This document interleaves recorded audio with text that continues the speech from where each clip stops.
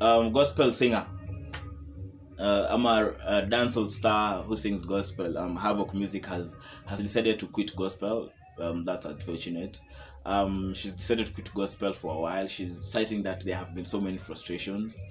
Havoc ni dempoa sana. She sings gospel raga, I'm a gospel dancer, and ni dempoa sana. I've had an opportunity to interact with her. She's a dope chick, by the way.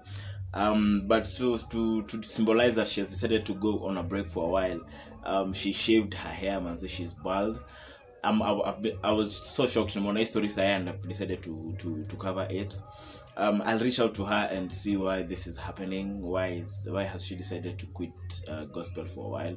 But Havoc, this is my message to you. You're my friend. I'll call you and we'll talk. But despite all the challenges, you're a champion, and I know the frustrations are there. The frustrations have to be there, but it's not easy. If it's easy, then everybody will be doing it.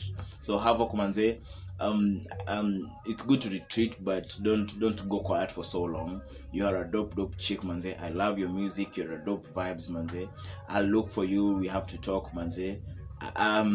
Maybe in history ya Cartel, because after talking to Mashmwana pia alisema kuna Cartel kwa industry, in the gospel industry, and gospel artists are selfish. So maybe Indo frustrate Havoc talking music for a while, but let's wait and see. But Havoc, where you are, manze, don't let go, don't quit. I know it's hard, but God still has you. God got you, and God akona wewe too, manze. Don't quit music, manze. So yeah, manze, if you've enjoyed this content, manze, subscribe. Yeah, see you next time, man. Yeah. Yes. Hanging out with my main man Peter Nzeki on this Peter Nzeki TV. How you guys doing? You want celeb news, you want government news, you want breaking news? There's only one place to get it. Peter Nzeki News. Subscribe. Let's take it to the next level. Peter Nzeki to the world.